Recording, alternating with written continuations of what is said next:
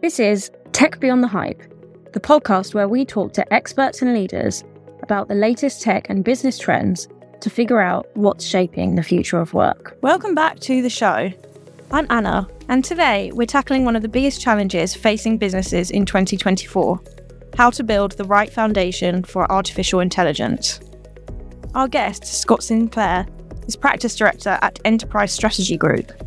And in the interview, he shares eye-opening research on how companies are navigating the complex decisions between cloud and on-premises AI deployments. Whether you're just starting your AI journey or scaling existing solutions, this episode is packed with practical insights that you do not want to miss. I hope you find it helpful and that you enjoy the interview as much as I enjoyed making it. Now, on with the show. Scott, thank you so much for joining me. It is an absolute pleasure to have you all today. I'm really excited to talk to you about AI infrastructure and the way that it's shaping business decisions and how AI is changing the way that businesses look at their data infrastructure. But before we dive into that, could you just introduce yourself a little bit and tell us who you are and what you do? Yeah, absolutely. I'm happy to be here. So as you mentioned, my name is Scott Sinclair. I'm a practice director with the Enterprise Strategy Group.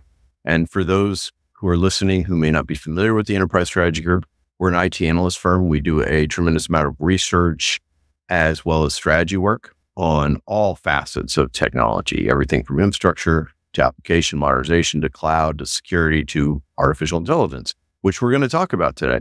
And I'm excited to have this conversation. I'm going to throw out some of our research, but I'm excited to be here and chat with you.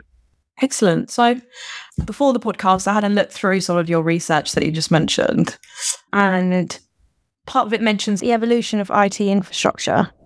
How would you say that AI is shaping the way that businesses think about their infrastructure? Yeah, it's a great question. I mean, AI on one hand, it's easy to think about it as, oh, it's just the next big thing. There's always been these big things that, it was cloud. And then remember when we were all excited about Bitcoin and, everything else. And then cybersecurity continues to be a focus. That being said, it is fascinating, whether we're talking about machine learning or now this new advent of generative AI, how quickly nearly every size organization across nearly every industry is just not enamored with the potential is probably a great way to say that. And that's just not the CIOs or the CTOs. The CEOs all understand this. And I think a lot of it was spurred by ChatGPT coming out and being really just the best demonstration of what the potential of generative AI could be. And my personal belief is every CEO saw that and said, "Ooh, I want that. I want one of those for us." So what does that mean? Well, like I mentioned, machine learning has been around for several years. Our research into that has shown tremendous benefits, tremendous return on investment for those type of initiatives. Looking at generative AI in particular, in a recent study, by the end of the year, about 30% of organizations in the study expect to have some form of generative AI project in production, and an additional 33% expect to be in pilot or POC. So organizations are moving very, very quickly on this. Now, you ask, how is this impacting IT strategy? How does it impact how we think about data? Well, the bottom line is, it's fueling a number of aspects, because if you think about it, it truly is, we talk about data, data being the fuel for modern business, or data being the new oil. I think that came out 15, 20 years ago. But now it truly is the way in which we use data can actually unlock tremendous new revenue opportunities and new competitive differentiation. And as a result, another research stat for you, 84% of organizations agreed that the growth of AI has us, and including generative AI, has us reevaluating our application deployment strategy. So essentially, almost every organization is saying, we are rethinking the way we do everything because of AI. Now, part of that is because at the end of the day, as cloud adoption rose and as organizations started to go from hybrid cloud to multi-cloud to now we have lots of data centers, we have lots of clouds, we got edge environments, essentially data is everywhere. And placement was often driven by what makes sense for the app. Sometimes it was just driven by what's available, what makes sense from a cost standpoint. Now, if we think about AI and how we're actually able to train models on our own data, it gets organizations thinking about, well, which data do we need to train? Where is it? Where does it make sense to have the AI live? Does it make sense to have it in multiple places? How do we manage this data? And I think that's a lot of what we're seeing is organizations coming to grips with the data aspect of it. But in addition to it, it's other things like access to accelerator technology, like things from NVIDIA. It's access to which environments have the best tools. What expertise do I have in-house? And in addition, the thing that I've kind of been avoiding, but saving for last, is cost. We see dramatic differences in the cost of solutions based on the location, based on the capabilities, based on the performance. And this variety, on one hand, is wonderful for buyers because I have a lot of choices. But on the other hand, it's horrible when you're trying to make a decision because I want to say nearly, if not every single IT vendor out there, if you come and ask, do you have a solution for AI? Their answer will be yes. Now, all those answers vary dramatically, but just the fact that there's so much noise in the marketplace, it is getting very difficult. Yeah, I can only imagine. To summarize what you said, you've got all this data sitting across multiple different locations. You know that you have the potential to use that data to unlock revenue streams or make better business decisions, but having a bunch of different products on the market available. As the buyer in that situation, it's kind of like decision paralysis. How do you know what works based on what you've got, and how do you change what you've got so that it's ready for the product that you're hoping to implement? And I guess to that point, is there an ideal infrastructure for AI in 2024? Is there a data management strategy that's ideal for integrating AI? And if so, are there any elements to it which are surprising or different to what you might have seen previously? Oh, yeah. First off, I want to acknowledge, I love the analysis paralysis comment because that's literally what's happening among a tremendous number of organizations. So actually, we see both sides. So on one hand, we see people with the analysis paralysis. The other thing, we have I don't care how much it costs, just make it happen. And those people, as you might expect, whenever we start, regardless of what part of our lives we say, I don't care how much it costs, just make it happen. Eventually we say, wait, why does this cost so much? And it's like, well, you wanted to move quickly and we just used the most expensive thing. And now you're questioning us on return. The few organizations that are pushing back on AI after early adoption, it's a return standpoint. It's like, well, what are the returns been on our investment? And some of those environments we don't care how much it costs, just get started now. And so there is a balance we have to find. Now, as it relates to which environment makes the most sense, the right answer is, unfortunately, the answer no one wants to hear is it depends. It depends on what you want to do. It depends on what you're trying to achieve. Now, the big challenge, I mentioned about data, right?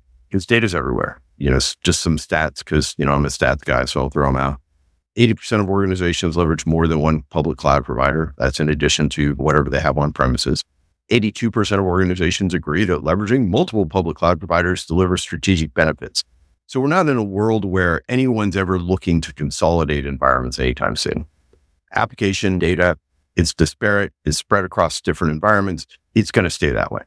Now, the challenge, of course, is it's not just the physical distance between these environments and data being spread everywhere. It's each environment has its own disparate experience, its own different tools, requirements, capabilities, everything else. And often within a company, those are different teams. We have an AWS team, we have an Azure team, we have a GCP team, we have our own internal team. Now, sometimes there's overlap, but often the different experiences make that even more challenging as you're trying to develop a solution that leverages data everywhere. Something I didn't mention out of all of this, and I probably should have, is I'm talking a lot about data. But when we think about AI, organizations that are very early into it may focus primarily on let's think about training, let's think about inference, let's build our own AI environment, which all very true. You have to do those things. And those can reside on premises. They can be in the cloud. They can be at the edge. They can be at a variety of locations. The key part, though, to building a successful, repeatable, continuous environment is thinking about the data pipeline that serves that training and inferencing environment. And that's why I'm talking a lot about multiple clouds and data being spread everywhere, because it's about the importance of building that data pipeline so that you can continuously feed those investments you've made in accelerator technology, things like NVIDIA, to make sure you're doing the training and tuning of the individual models. Now, the other thing that we've seen is, so this is what makes it really difficult, is much of the data that we want to use in AI has sensitivity or locality requirements.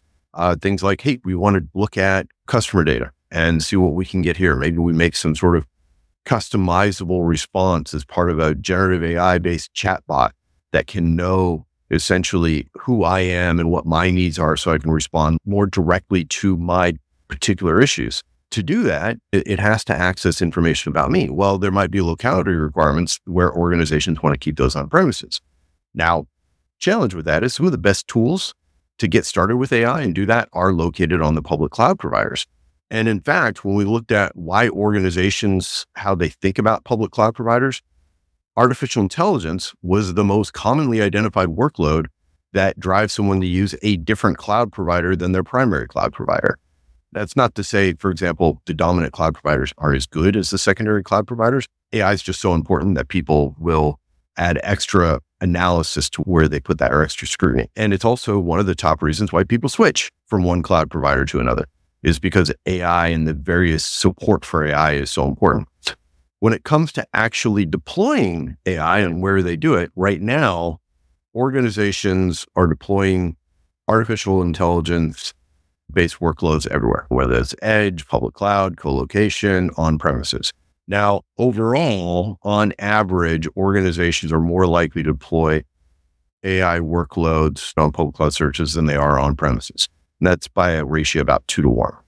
That being said, when we asked people, and the majority of organizations, we said, look, if you could put your AI environment anywhere, where would you be?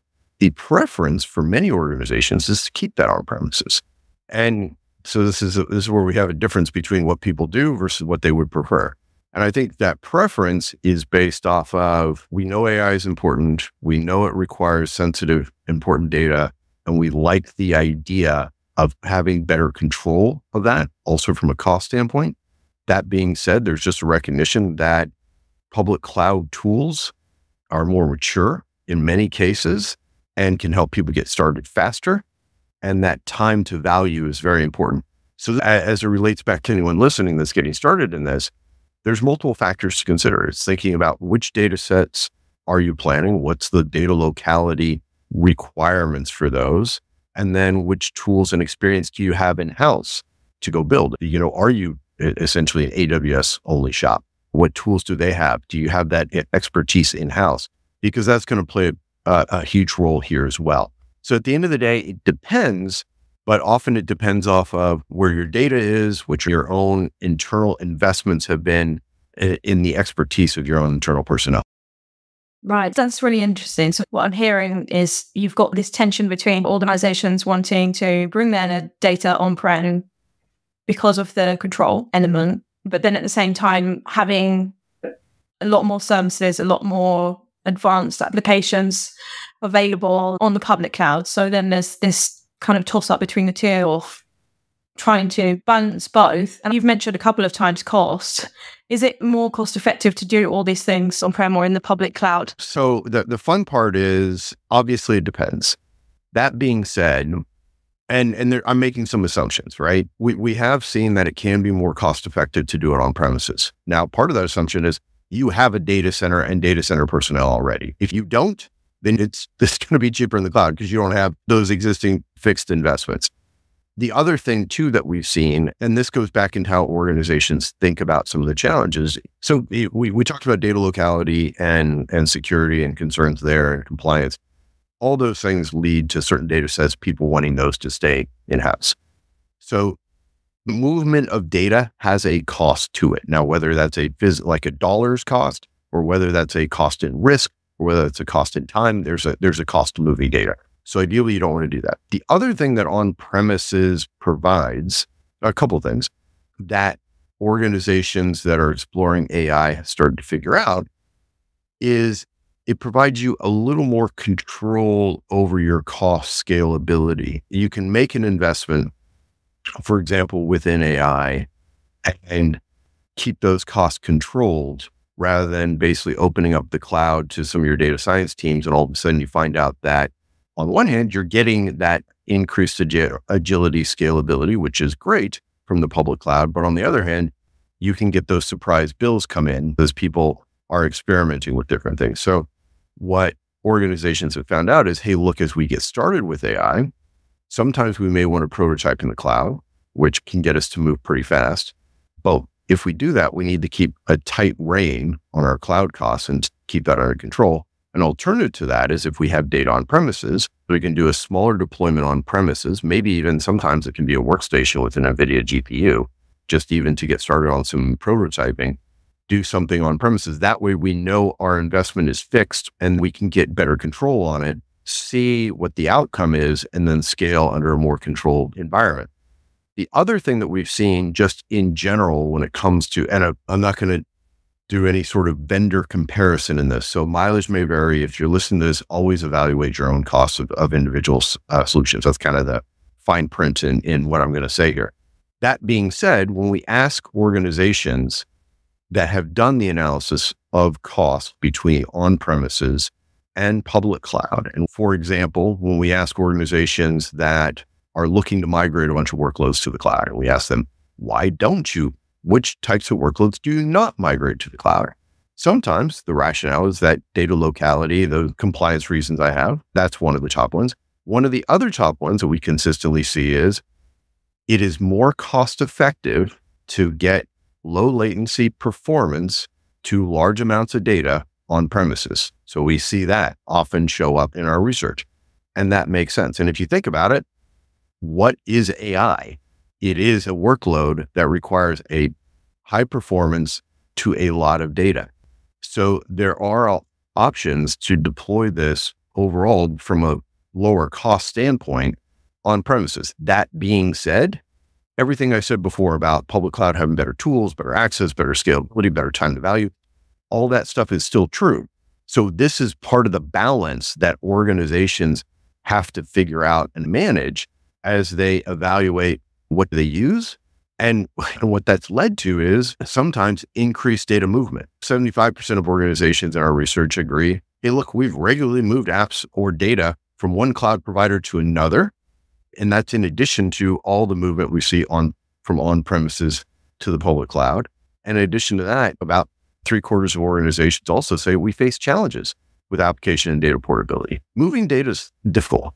And so to put it in a nutshell, what organizations have found out that on-premises delivers is better control over costs.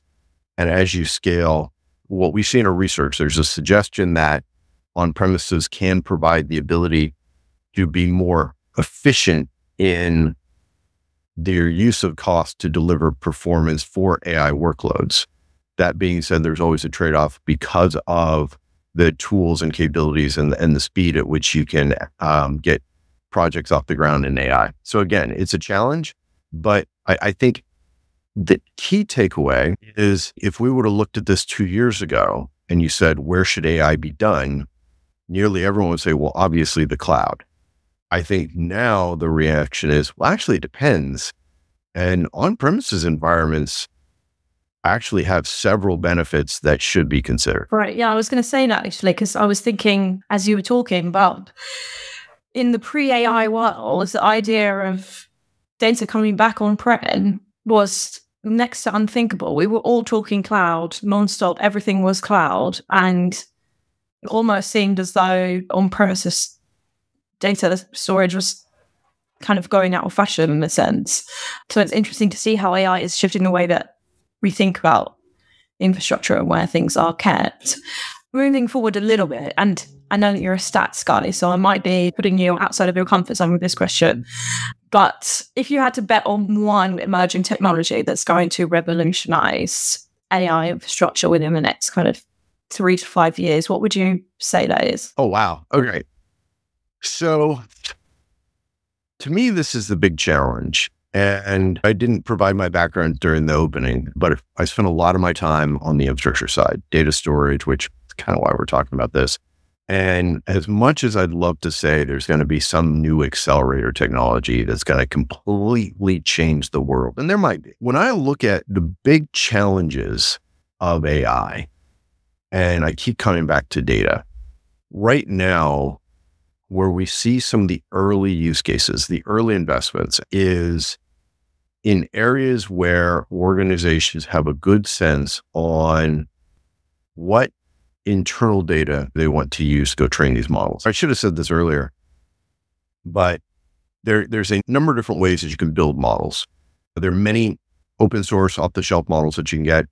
I think when AI first showed up, the thought was, well, everyone's obviously going to train your own models on your own data. No, nobody wants to do that. That's too expensive.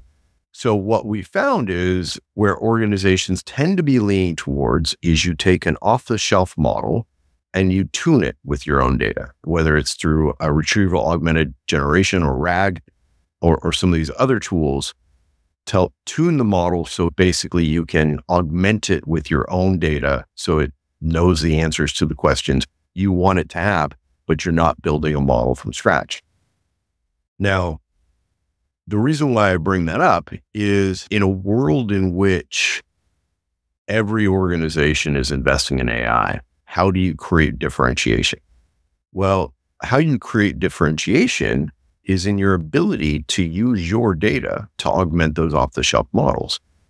And to me, the big challenge that we have as not just people in IT, but also just as a society, we are not good at keeping track of data. We just aren't. What's funny is, and this is more anecdotal, but some of the more highly regulated industries tend to be able to actually make headway into AI faster than some of the less regulated industries because they've had to put all the scrutiny into data governance ahead of time. But if you think about it, for many companies, we've been treating data as this giant junk drawer. The concept of a data lake that people still talk about was big about 5-7 years ago was the idea of, we'll just throw all your data in one place and then you can get it later.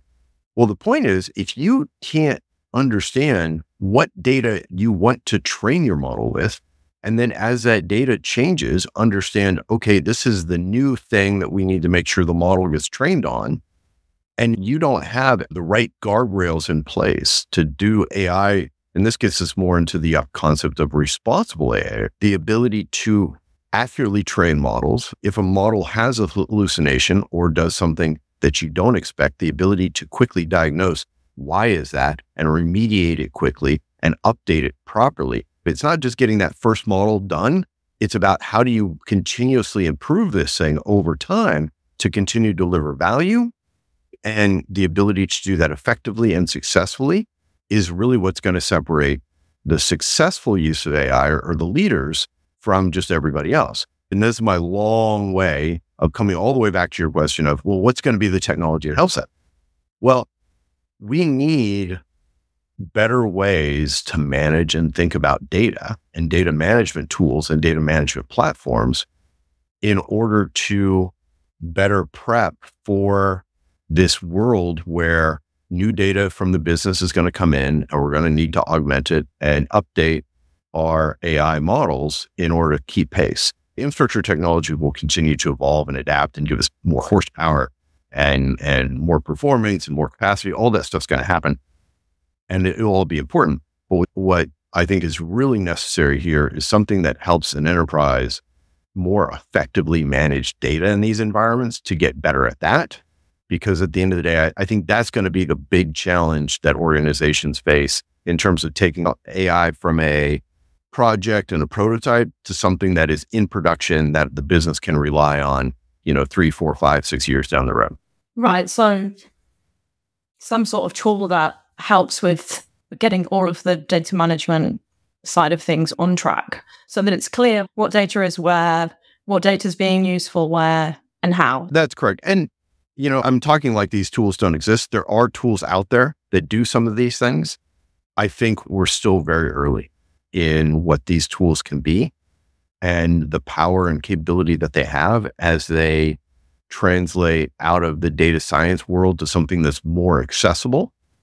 And I think this is something we're going to continue to see more and more innovation on moving forward. The way I approach the question is I looked at all the things that we need to do to make AI or AI enabled workloads or AI initiatives part of a production level, enterprise level business that continues to function. And the part that spooks me is all the data management stuff. To me, that's the complex element. And like I said, there are definitely tools out there that help address it, but it's an area where when I talk to companies or when I talk to organizations, this is the hard part to figure out. That makes a lot of sense and resonates a lot on a personal level. I've worked in a number of companies in the past kind of 10 years, and data is always something that is messy. So it makes a lot of sense that this is something that businesses just generally, up until now, there hasn't really been a reason, unless you're, like you said, those sectors where data really is heavily regulated or there's a lot of rules around how and what you store and where. If you're not in that kind of sector, it makes a lot of sense that this is the big issue. How do we get our data ready so that we can use these tools and make sure that they're not hallucinating and coming up with things that make no sense? Because if you're working with a data lake, like you said, how do you check that the data, that the AI model that you've implemented is actually correct, or the answer isn't just rubbish? It's impossible. Exactly. And it's funny, I was having a conversation about this where, I had differing opinions, and someone in the AI space disagreed and said, we have lots of tools that today people use in their processes to go manage this. One of the things, the example was, you look at CRM tools or things like Salesforce, for example, where you're able to input a whole bunch of data. We have processes where, within databases and where we can get this analysis out. And my response was, so even the stuff that you're doing right now in Salesforce, you can trust that all the time? Oh, no. Sometimes people put in the wrong things. And then we get into, oh, no, we're not tracking meetings properly. And sometimes there's a deal in there that doesn't really make sense. And I'm like, look, all of that stuff that we just kind of wave our hands with and kind of figure out as humans that we see in the tools we use today, that we sit down, that one I don't really trust. Let me go in and figure it out. Oh, someone didn't enter it correctly. All that stuff is, I'm kind of mixing, apples and oranges here, but it's those types of things that create the risk for an AI project to go, oh no, I'm being trained on that because I'm treating them all equally. Right. So even though as an organization, many companies may be, oh, we've solved that. I would argue, well, maybe you've solved it 80% of the way, or maybe you solved it 90% of the way, but it's that extra little bit that's going to actually go a long way to determining the actual experience that the AI solution provides. Sure. That makes a lot of sense. And thinking about these masses of data, and while talking about data mobility, we touched on it earlier. How are the cutting edge organizations looking at data mobility? What are they doing to solve the challenge of moving massive amounts of data in a way that's AI efficient? Yeah. So there's a couple of things on that. I would say a lot has been messaged around the idea of don't move the data, put the AI with the data. And that's what's led to a lot of this desire or resurgence of on-premises data center type things. Okay. Let's say instead of moving all of our data to the public cloud, for example, let's put it where the data is. That being said, if you have data in the cloud, let's put the AI there. That is very nice in theory, and I think it's a good practice to get started. But one of the things that has continued to show up over and over again in all the research we do, whether it's on AI or anything else, is just how spread out data environments are.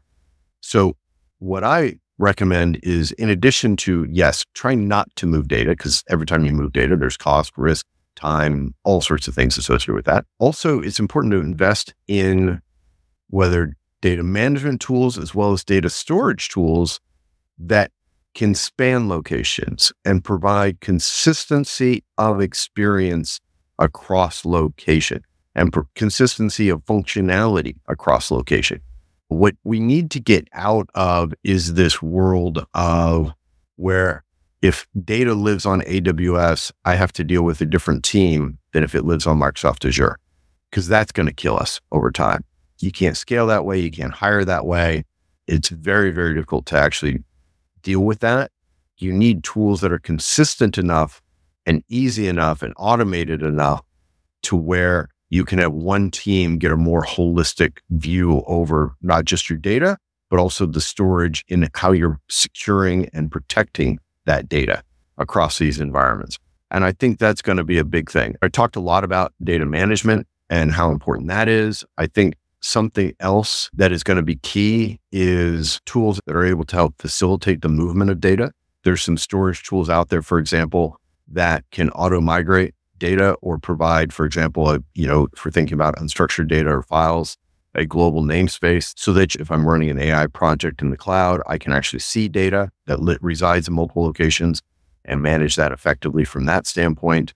At the end of the day, I think so much of it is going to come from just thinking about the data pipeline from a multi-location standpoint and simplifying that. That being said, all this stuff I talked about is about getting your data environment to where you're in a strong place for long-term AI success. I think as it comes to organizations that are getting started, I think what really matters there, and this is going to sound like I'm contradicting myself, is start very small. Start very small with a data set that you understand and pick a use case that is very much internal. So you can get it, in business, we call these quick wins, right? You want a quick win. You want something where you deliver value quickly to your executive team where you can measure it and you have a cost under control. And that's what led to, I mentioned before, we do see organizations that are doing some prototyping on premises. And that's what's leading to that. Let's get a workstation, let's get a NVIDIA GPU, let's get some data out here and let's see if we can get something prototyped and up and running quickly. And I think that's essential because all this other stuff I talked about, which is about getting your data into where you're doing proper hygiene and it's secure and you're able to move data back and forth, that's hard. It is very difficult to do. And there's tools out there to help you, but to use an analogy here, it's kind of like boiling the ocean. What you want to do is don't start with that. Start with getting a small project up and running and then think through, okay, the data for that, how do we manage that data environment? And then slowly, gradually expand that to encompass the other data environments as your AI initiatives scale. And I think that's something else that I wanted to make sure I brought up because I don't want people leaving here saying, oh, before we start AI, I got to get my entire data estate under control, which honestly, you do, but that's going to take a long time. Start small and grow. It's almost like all of the stuff that we've been talking about when it comes to data management and data governance. If you're someone who's out there starting off from day one, that's kind of running before you can walk as you're thinking about those things. You need to start off with the basics, get to know, understand how to integrate AI in a small data set so that you're then able to progress into more complex challenges as you're learning and developing. That's a great way to put it. Actually, I think you brought up a really interesting point, which is something that I think we all naturally assume, but is so important we need to state it, is as you are learning with AI and you start those initial projects, make sure that you capture what those best practices are for managing data so that you can carry it on to the next project and continue to expand that. Because it's not just, hey, these are the right tools, this is how you do it, but these are the best practices to create that good hygiene, so to speak, whether it comes into how you manage your data as you scale. Awesome. That's all the questions I had to ask you today. So thank you so much for joining me. It's been an absolute pleasure having you on. I've had a really great time. Thank you. Speak to you soon. So that was Scott Sinclair sharing invaluable insights on the future of AI infrastructure. One thing is clear, as more businesses look to implement AI into their workloads, the way we think about data and data management is changing faster than ever. And staying ahead of these changes is going to be critical in the future for businesses to succeed. To keep up with the latest business and technology trends, make sure to like, rate and subscribe to Tech Beyond the Hype wherever you listen to podcasts. Tech Beyond the Hype is a Tech Target original production.